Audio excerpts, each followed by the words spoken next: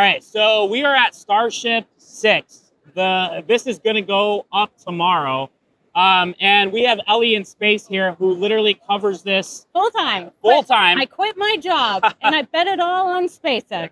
So this is like your Super Bowl. This is my Super Bowl, yes. So I've been here for every single launch of Starship minus the last one, which happened to be, I don't know, the best one because they, for the first time ever, caught a booster in those chopsticks that you see. They aced it on the first try. Yep. So tomorrow we are likely going to see that. There are some conditions that have to be met, but I think if they were to ace it on the first attempt, they're going to get it tomorrow. What is different about this launch? And I think we previously talked about this, but what are you expecting tomorrow versus the 5th one? Yeah, so the main thing is it's going to be an afternoon launch for the first time. So I'm so used to having to get up at 5 a.m. for my live stream, and they have changed it to 4 p.m. local time. And that is actually more having to do with the ship's reentry in the Indian Ocean. They're trying some new things. They're putting less heat tiles on it. So they want to make sure that thing can hold up. And in order to make sure it can, they need better visual observation, which is why, hence, being in the daylight is going to be a lot better than when it's, early in the morning. So that's the first thing, is we finally have an afternoon launch, which is good. It's exciting. A lot of us that don't want to get up super early. At 5 a.m. And I will say this is the most crowded I've seen it since the first launch of Starship. So I think having that booster catch has made this a global sensation. We had people from China, New Zealand, Australia, South Africa. It's really a global, space just brings so many people together. Yes. What is the importance of being able to have reusable rockets? Like, why is it so important that they're able to catch this for a second time? So what if we didn't have reusable planes? The answer is pretty simple. It's going to lower the cost of access to space.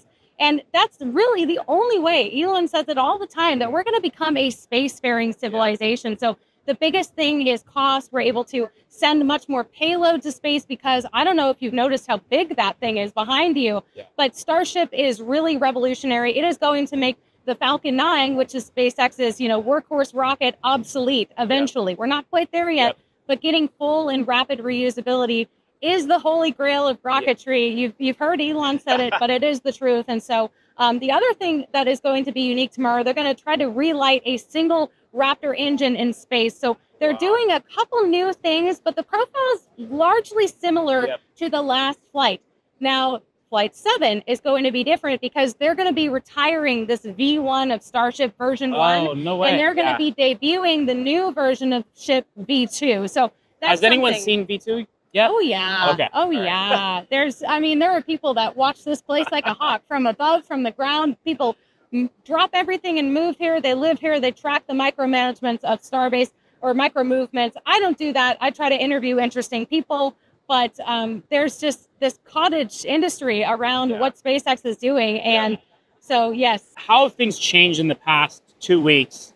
Especially now they announced Brendan Carr as the new FCC chairman. Which is more for Starlink. Yep.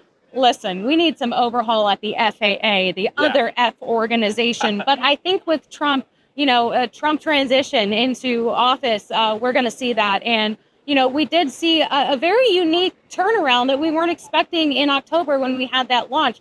The FAA had stated that they were going to give SpaceX the license for Flight 5 in late November. We're still not in late November, and we're already a little over a month going to have the second launch. So I think there was a lot of pressure behind the scenes for the FAA to expedite that launch license because, granted, it was supposed to be back in August. So I think with Trump being in office, we're going to see hopefully some better efficiency at the FAA. We're going to see more launches because what a shame it would be if paperwork is the only thing that's holding us back. They can build a rocket faster than they can move around some paperwork. Yeah. Well, especially with the innovation pace that's happening at SpaceX. They're rapid iteration. Even at Tesla, right? It's one of those things where they may be deleting pieces off of the actual vehicle, and yet the production line at the very end doesn't even know. But how would you say, what's the vibe like here? You said it's similar. Yes, for this launch. Especially off the election. I feel like everyone's just, it's a different atmosphere. I think that the successful catch of the booster had the naysayers, eating their own words and saying, wait a second, SpaceX is actually successful. And that was actually a remarkable feat of human engineering. And so I think that since having that catch, there's an even larger interest in Starship, and people want to see this because you can't see that anywhere else. Sure, we have some Falcon 9 boosters landing on drone ships or landing on land on occasion from Falcon Heavy, but no one else, no other company has ever done this, no organization. This was thought to be impossible. And I've met people in the space industry that are very knowledgeable that really thought that this was just not going to be possible. The thing was going to blow up. The tower was going to get destroyed. You heard Trump say it hugged it like a baby in the gantry.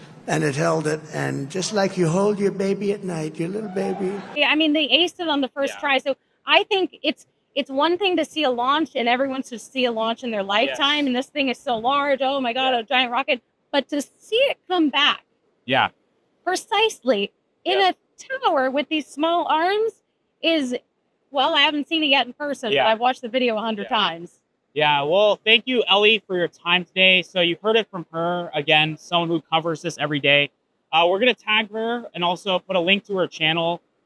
She's actually going to be doing a live stream of this tomorrow as well. So tune into her channel for some amazing commentary from also Joe as well. Joe Tegmeyer is my co-host. So it's going to be, they do such an amazing job. So thank you again, Ellie, for being such a big supporter of our organization. And thank you again. All the best tomorrow. I'm a new affiliate. So let's congrats go. on 1 million. Let's do that right. Hell yeah, dude.